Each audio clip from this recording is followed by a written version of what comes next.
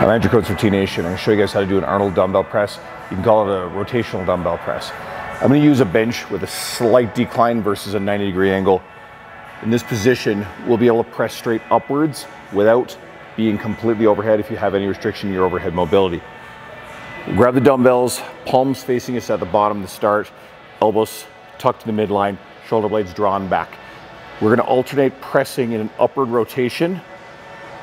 Rotate back in on the way down, upward rotation.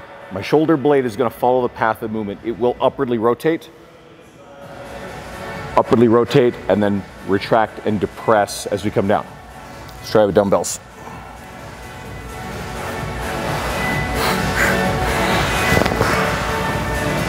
And this rotational movement will often be friendly on shoulders that won't tolerate a strict, traditional military dumbbell press where the elbows start out flare wide. So anything we can do to keep us pressing, training for size and strength, while not being limited by limited range of motion or injury, or just achy beaten up shoulders from years of training.